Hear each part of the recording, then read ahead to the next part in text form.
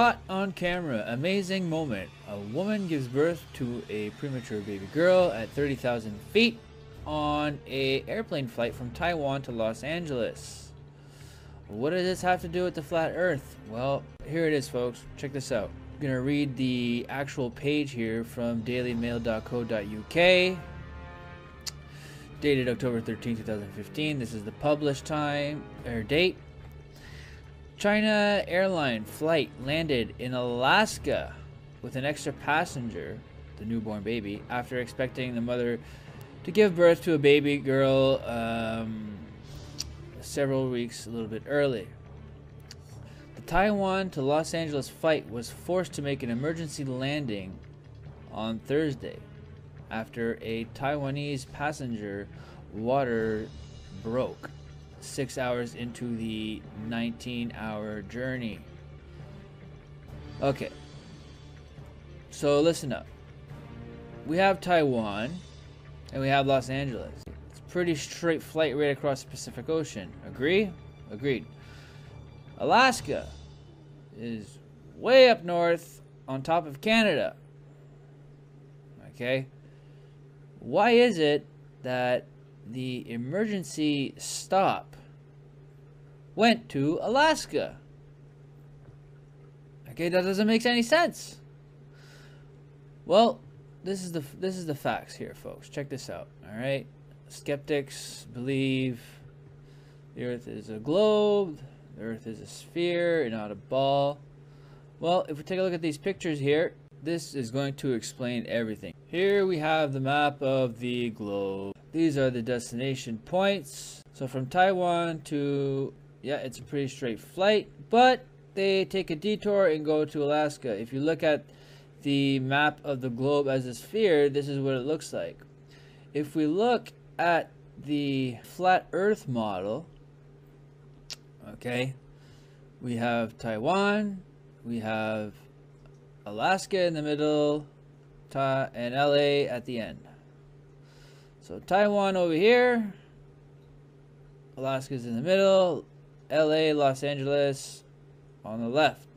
This is the flight pattern, and the reason why they stopped in Alaska, it's because it's on the way there. 6 hours into a 19-hour flight, they decided to make an emergency stop in Alaska instead of going to LA. Why? Because LA is way farther than Alaska. Alright? It doesn't get any more evident than this. It's time to wake up, folks. You saw it first on A Entertainment. A flight from Shanghai going to Munich, Germany.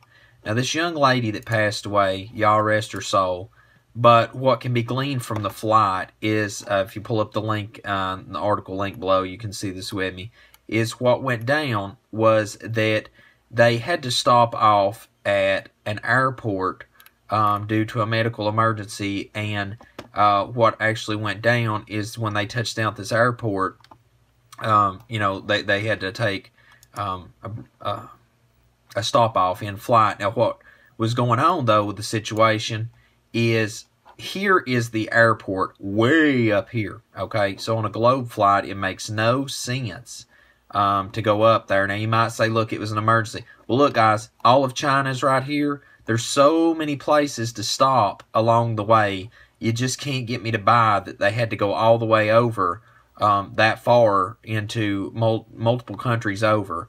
Okay, if they're needing an emergency land, all right, there's plenty of places to do it. But, you know, on a flat earth, it makes perfect sense because that's where they were flying across. But just bear with me a moment. And as you can see right here, Shanghai to Germany should never at any point in time cross Mother Russia except for right through here. I mean, it just should not, because Munich is actually, you know, if we're looking at Munich, it is down in the far corner reaches of Germany right there. So there's no reason at any point in time, I mean, that is so far off the map to go up there. It makes absolutely no sense until we pull up the world that the Most High Yah created, and we see that flying from Shanghai to Germany would put you right over that area in Russia and right near that airport. Then it all starts coming together.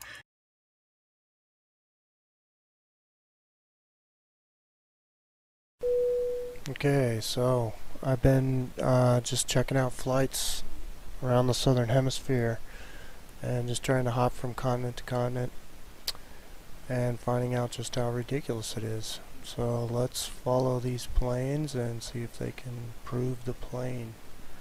First, I'm starting in Australia, and I want to go from Sydney to Santiago, Chile, which Google Maps tells us is 7,000 miles. I've been using Fare Compare. Oops, wrong one. And you can use whatever you like. Just type in your to and from. Brings up all your flights, different carriers, and all your different scenarios here. So actually it looks like a lot of flights, but there's just 6 separate flights. And out of those, there's only one non-stop. There is one stop, and then the rest are all 2s and 3 stops. So we'll check out this one, or non-stop. And it says it is a 7,000 mile flight, 12 hours and 40 minutes from Sydney to Santiago. But I don't think this flight ever takes off.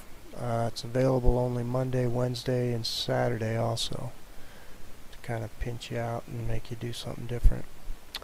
This flight to from Auckland, it says it's one flight there, and then a non-stop from Auckland. I checked those out already as well. That would be a 6,000 mile flight in 9 hours, or I think it's 11 hours actually. Actually, we can look at it. Here it is right here. Yeah, it's 11 hours 20 minutes for 6,000 miles. But I don't think either one of these 2 flights are real. They're just kind of there to keep guys like me from figuring this shit out. Okay, so basically you can't do either one of these, which would only be 7,000 miles. Your next option doubles already, so you're looking at 13,000 to 15,700, and all of these flights up here are all going to United States airports. These are all United States airports. And then this YVR is Vancouver, Canada, and these are all Canadian airports. So basically, if you can't get one of these straight across flights, then your next options are either United States or Canada, which doesn't make any sense at all. And the time, holy cow, it goes from 33 hours to 55 hours, depending on what you end up with on these. So let's just take a look at the maps. I mapped these out. And look, it just looks ridiculous what you have to try and do. You can't just go straight across. You have to actually get up into the northern hemisphere and then come back down. So that doesn't make any sense. So I mapped it on the flat earth map. And whoa, okay, now it makes sense. This is Sydney, Australia on the flat earth map. So yeah, you would want to stop at Vancouver or San Francisco or LA on your way, because it is on the way. Alright, the next one I checked out, let's see, was Johannesburg, South Africa to Perth, Australia. And I chose Perth just because it's the first city you would get to. It's a straight across shot from Johannesburg, which is right here, to Perth, which is right here. So look at all the flights that came up here, and once again we only have one non-stop, then 2 one-stops from Singapore, and then a bunch from Sydney, which are kind of strange. I'll show you that in a sec here. So let's just go to the maps. Alright, these are the routes they want you to take. There's 3 separate airports right in this little area. This is Dubai and Daho, and not sure what that one is. This one's Hong Kong, this one's Singapore, and here's Perth right here. These 2 in black, this is the non-stop that they have to Perth, and this one's kind of a weird one. There's a little tiny island right here called Mauritius, and you know, it's almost, you know, a straight shot, but it's got a 20-hour layover. So I don't know how many people would actually opt for that flight, but the reason I put these in black is because I don't think they exist either. And then you got all these flights that go to Sydney, which is here. So what, you're going to fly right over your destination, fly 2,000 extra miles, and then hop around to all these other cities before coming to Perth. So this is kind of a weird one I can't really figure out yet, especially when you look at the map, the flat earth map. All the other routes make sense because yeah, it's on the way. Here's Perth, here's South Africa, all the stops are on the way. This is that Mauritius though, so yeah, I don't know, maybe. These are all the flights to Sydney, so it still looks like a pretty long shot to Sydney, but who knows, maybe this map isn't even correct, who knows, I don't know.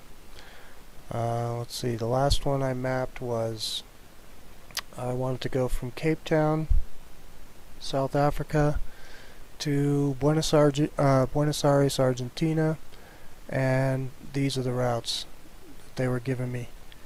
And there wasn't, yeah, I could show you that. They don't even have a non-stop, so you don't even have that option to just go straight across. So all of your other options are here. You can go to the London, Amsterdam, Istanbul, Dubai again, but you can't go straight across. And then yeah, there's a couple stops near Rio de Janeiro and another one over here, I can't remember exactly, but yeah, strange. And then I mapped it on this map, and you can see that, you know, they aren't, South America is pointing away from the way it looks on the Mercator map, so it's not just a straight across shot like it looks on that map anyways.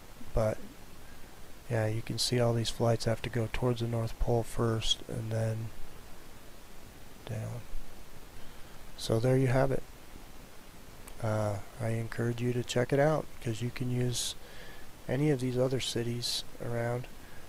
Even trying to just, you know, I tried to take some shots at just the shortest jump right across, and then you still can't do it. They make you do other things, so you just can't get these straight, easy, you know, you would think would be flights, but they're not.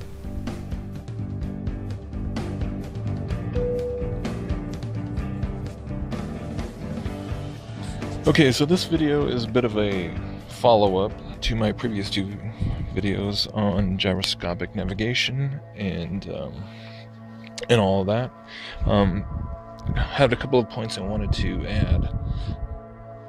The first one based on a comment that I just got, which just really blew me away. It's so simple, and yet it's...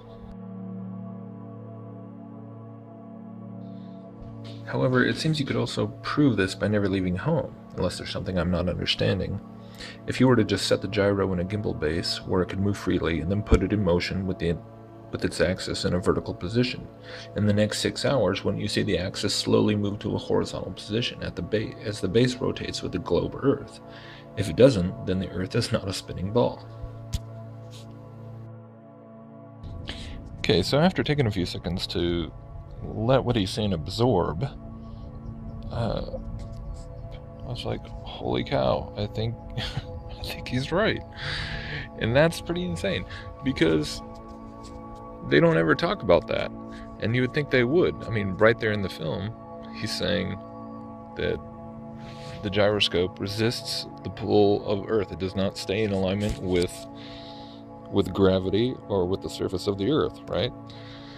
So that's when it goes into all the explanation of how the magnetic compass supposedly is what corrects it, and that's a whole nother thing, but I'll get into that in a minute.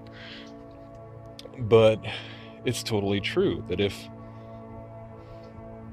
the gyroscope on the gimbal, when it's spun up fast enough, is going to resist the gravity of the Earth, when any kind of vehicle is moving around the ball, well, then the same thing is going to apply just being in place on the surface of the Earth, and then the surface moves. And like you said, 6 hours, that's a quarter of the rotation day. That would give you a 90-degree difference. Should be pretty simple thing to prove. Now, of course, none of the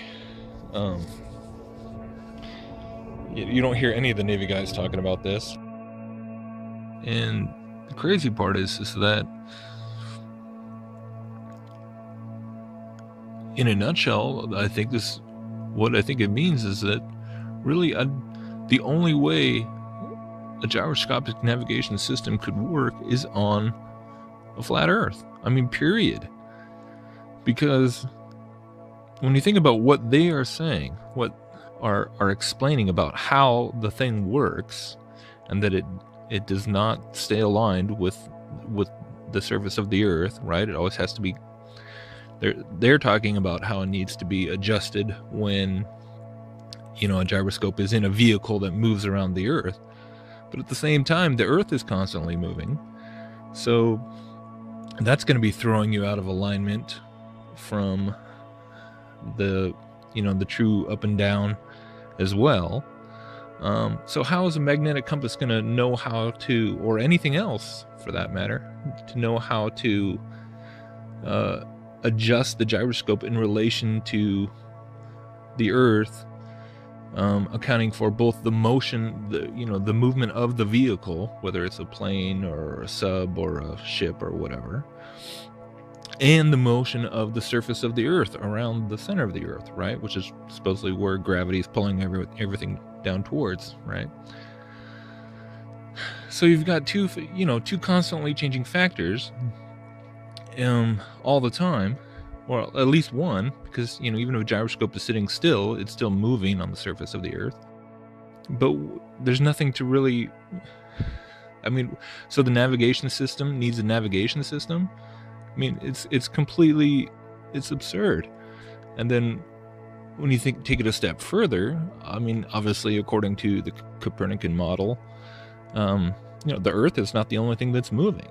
So if rigidity in space, this principle of rigidity in space, tells us that, the gyroscope will resist. I mean, that clip says it will resist all forces put upon it, right? So gravity. And this bears out too because we know that when they use gyroscopes in jet planes, right, so they always know which way is up is down, and they're doing all these dogfighting maneuvers and barrel rolls and subjecting the pilot and the plane to lots of G-forces. So if you're doing dogfighting maneuvers in a fighter jet, let's say, and you've got your gyroscope on its gimbals and there, so the pilot always knows which way is up and down and doesn't have to look out his window, that means the gyroscope is resisting several G's of force. So if a gyroscope can function in that kind of an application, right, going hundreds of miles an hour, moving at crazy speeds and having to constantly stay level and resist that many G-forces on it, then what if you can resist that strong of gravitational forces, then it's resisting all of them, right? So not just the Earth's gravitation, but any of the other gravities that are lesser than the Earth's, that are supposedly functioning throughout the solar system. So I mean, there's lots. My point is that there's lots of motions that are supposedly happening in a Copernican model, not just the Earth's rotation, but the Earth orbiting around the sun, the solar system rotating around the galaxy rotating around, the universe, and so on. So hypothetically, you would think that a truly precision functioning, military industrial grade gyroscope would be holding its fixed position, its rigidity in space, against all of those motions. So if you fired up a gyroscope, shouldn't you just see it doing all kinds of crazy things? I mean, shouldn't it just be not just moving 90 degrees over 6 hours, but it could be doing all kinds of motions because of all the different orbital things that are supposedly happening? But no, it stays in place, right? We're talking here, of course, we're talking about the kinds of gyroscopic navigation systems that they use, submarines and ships and things. We're not talking about toy gyroscopes, just for the record.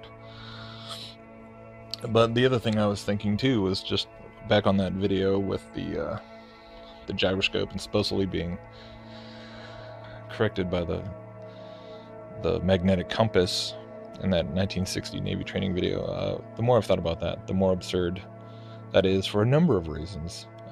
First of all, because a gyroscope is designed to maintain orientation in terms of several axes, and yet simply relying on a magnetic compass to tell you where north is, well, that's going to tell you, that's only at the most going to give you orientation for one axis, right? And depending on where you are on the globe, north is always going to be in one direction, but it won't tell you like where the plane should be depending on where you are on the globe, because obviously if you're up in Alaska, it's going to be different than if you were down in South America or something. A magnetic compass doesn't point you directly at where the magnetic north is or the North Pole is. It only gives you it's basically a two-dimensional device, which is kind of worthless for supposedly calibrating a gyroscope. Not to mention, in this other video, it actually explains how you have several issues with magnetic compasses themselves in terms of magnetic variation and deviation, I believe. And anybody who's ever used a map and compass, like when they're out hiking, understands that magnetic north is not just this clean, easy thing that is the same wherever you are. Depending on where you are in the country or the world, magnetic north is always warped, so you always have to adjust for that in your calculations when using a compass, right? You always have to delineate depending on where you are, like for the magnetic north. Now, how is a magnetic compass that is supposedly in a plane hooked up to a gyroscope going to know exactly where it is in the world to account for the amount of magnetic declination? That's the word, declination. To account for the correct amount of declination, to know where true north is, to then be able to reorient the gyroscope, all in split-second timing. It just gets ridiculous. So I think the bottom line is that gyroscopes, the only way that they could be of any use is on a completely flat plane, where up is always up, and sideways is always sideways, and down is always down. And otherwise it contradicts itself. The explanations they give for gyroscopes and how they function contradicts their own model. All right, so we're going to be talking about the attitude instrument, the horizon attitude indicator on planes. And the question is, how does it adjust for the curvature of the Earth while flying in the air? So to get started, we know anybody that's flown on a plane, if you fly from across the country in the United States, when they get a cruising altitude, the plane stays level for hours and hours and hours. There is no adjustment for the curvature of the Earth. and we want to find out why. So if the Earth were a sphere, airline pilots would have to constantly correct their altitudes downward so as not to fly off into outer space.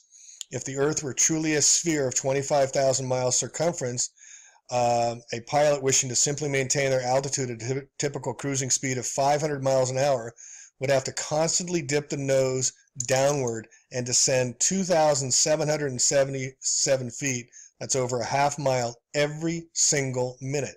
Otherwise, without the compensation, in 1 hour's time, the pilot would find themselves 166,660 feet, there's that number again, or 31.5 miles higher than expected. A plane flying at a typical 35,000 feet wishing to maintain their altitude at the upper rim of the so-called troposphere in 1 hour would find themselves over 200,000 feet high into the mesosphere with a steadily raising trajectory the longer they go. I have talked to several pilots and no such compensation for Earth's supposed curvature is ever made. When pilots set an altitude, their artificial horizon gauge remains level and so does their course. To maintain a 30,000 foot altitude around a round Earth, the airplane would have to be angled significantly lower. All right, so how's the math on this? This is basic spherical geometry, folks. It's not difficult to comprehend. From the surface of the Earth, the escape velocity is about 7 miles per second or 25,000 miles per hour. Given that the initial speed an object needs no additional force applied to escape Earth's gravity. Now this comes from NASA telling us what we would have to do to escape the pull of Earth's gravity. Now here's a chart, and so simply what we're trying to calculate is how many feet does the Earth have to have curvature? If it has to curve, how many feet as each mile traveled would we have to see the curvature of the Earth? All right, so it's a basic formula here to determine how much the Earth falls away on a curve. You take miles squared times 8 inches. That's miles times miles times 8 inches to determine the distance of how much Earth would fall away. So here's a couple calculations. For 1 mile, it would be 5.33 feet. At 10 miles, now get the numbers here, 66.666 feet, or 1.26, 1.25 miles. At 100 miles, now this works inversely now, the longer you go, the more inverse the relationship is. At 100 miles, you get 6,666.66 feet, or 12.62 miles. If a pilot is flying around the curve of the Earth, then he should be dipping the nose down every 5 minutes. He should be dipping the nose down to stay around the curve. But the thing that really got me interested was, as you say, the gyroscope. In a plane, there is an artificial horizon, okay, and it's based on a gyroscope. And if you spin a gyroscope on a surface, it will want to stay upright. You can twist and tilt the surface as much as you like, the gyroscope will stay upright. So if a plane has a gyroscope and it starts following the curve of the Earth, the gyroscope would stay upright, which means the artificial horizon will start to roll backwards. But it doesn't. That's absolute proof that a plane flies over a flat surface rather than a curved one. Because I asked the pilot on my last flight, do you ever notice the artificial horizon rolling backwards? He said, no, but the artificial horizon has complex electronics in it to make sure it knows where it is on the Earth and it compensates. But I went to the manufacturer of the artificial horizon and they confirmed to me that it's completely mechanical, nothing electronic in it whatsoever. So it's literally just a gyroscope that can freely move. So that right there is proof to me that planes fly over a plane. So let's take a look at the artificial horizon attitude indicator, how it works. With this instrument, the pilot receives instantaneous indication about pitch and roll. Roll indications are indicated at the top of the pitch with the aircraft image relative to the background in blue and brown. Goes on to state that it's necessary for this to fly paramount for flying in instrumental meteorological conditions. Here's a picture of it. The aircraft image on the instrument is fixed and the blue-brown background is able to move up and down. Some have brown and part of blue, blah, blah, blah. The gyro, as shown in the image to the right, right here, the gyro lies horizontally in the inner gimbal ring. The outer gimbal is pivoted wingtip to wingtip and moves the background plate. The center of gravity of the gyro and the pendulous unit is below the suspension points, thus making sure the pendulous unit can erect and is able to keep the gyro in horizontal plane. Nowhere is there an electrical device or any adjustment whatsoever to adjust for the curvature of the Earth, which it would have to. And the math is at 500 miles per hour for a half mile, it would have to dip down every minute to stay on the curvature of the Earth. This is a mechanical device. We need to go out to the pilots who all believe that the adjustment for the curvature of the Earth is done electronically in this device itself. It's not. It's a simple gyro device. There is no adjustment for the curvature of the Earth, thus disproving the global heliocentric theory just in this one simple example. So here's what Wikipedia has to say about the attitude indicator, or the artificial horizon attitude indicator as it's also known. An attitude indicator, AI, artificial intelligence, also known as a gyro horizon or artificial horizon or attitude director indicator, is an instrument used in aircraft to inform the pilot of the orientation of the aircraft relative to the Earth's horizon. It indicates pitch and bank and is a primary instrument for the flight in instrument meteorological conditions.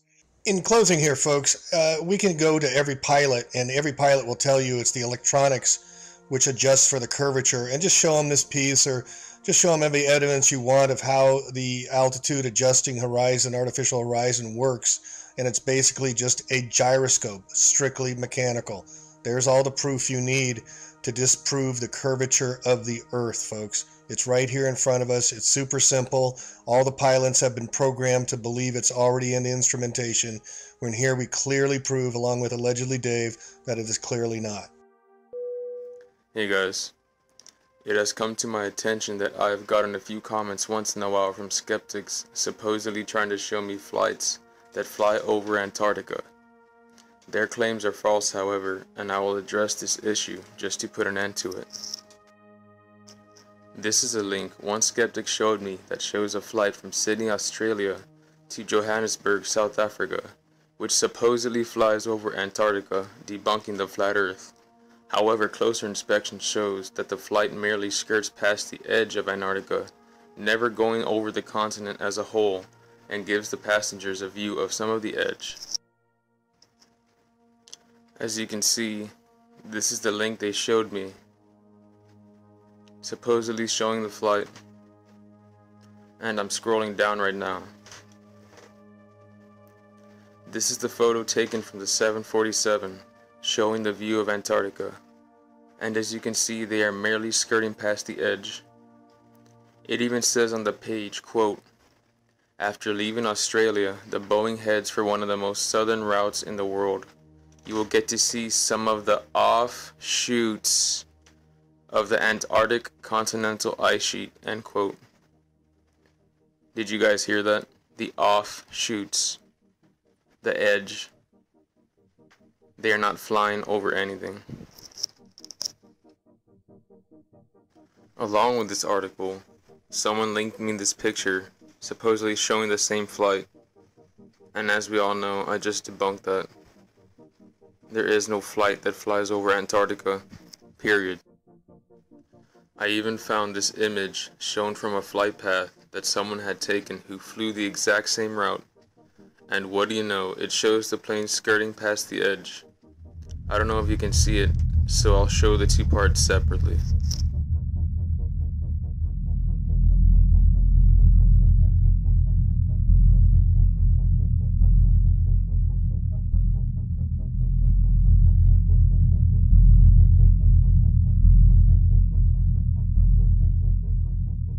Another route someone showed me that supposedly flies over Antarctica as well was from somewhere in Australia to somewhere in South America. But just like the previous flight, that is untrue. Here are some images I took from Google Earth showing a path from Australia to South America, and it merely skirts past the edge.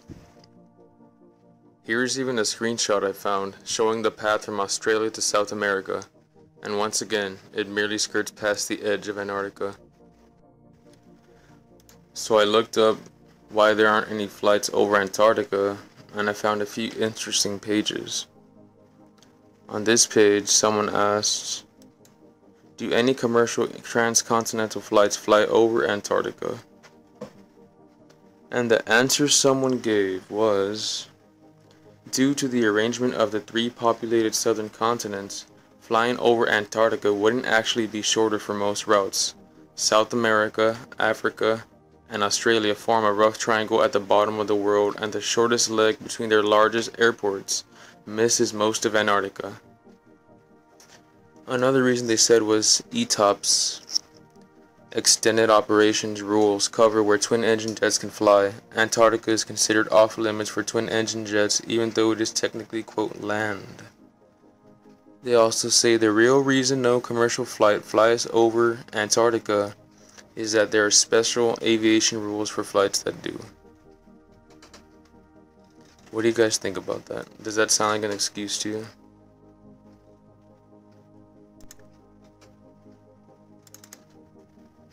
This other one I found on some travel site. Someone asked, what, if any, regularly scheduled airline flights pass over Antarctica? And the answer was, no scheduled flights pass directly over Antarctica. So yeah, those of you saying out there that they're trying to show flights that fly over Antarctica, I just debunked you guys. Caller, are you there? You're talking to Jaren Monday Night Raw? What's up? Hey guys, how's it going? Good. Hey, this is Jonathan, the flight instructor in Iowa. Hey, how's it going? Hey. Hey, good. Hey, I just was calling in to check in with the previous caller that called in about the flying. I had to call in and make my comment on a couple things. Definitely can do a test with airplanes, and I'm definitely in for doing that. If anybody comes up with something they want to test, we've got access. We've got the airplanes to do it. I'd love to do something. So if you guys come up with any good tests, let me know. And we can definitely navigate without the GPS. Totally doable, not a problem. Yeah, 100 miles, 200 miles, whatever we need to do. That's crazy. All right then. Can you email me? It's Jarenism@yahoo. Also, any kind of prices on any of that, just so I can get an idea. And yeah, I'll talk to Bob about it and see what he thinks would be the best plan of attack, and then let's schedule something, because we've been wanting to do something like that, and we haven't. I even asked Absolutely. BOP. I'm like, dude, you're rich, you have private jet, I'm sure. Come on, let's do it. But no, we don't need a big fancy jet. We can do it with a small airplane, and we could. Yeah, the cost wouldn't be hardly anything at all. We can work that out, and I'd be happy to do it. I think it'd be great to get a test out there. I've been thinking about doing it, but I just don't know exactly what to test on. I mean, I see it every day, so it's hard for me to I don't know what people want to see, Where do you stand right now? You still believing in the globe, or do you think? No. I just no.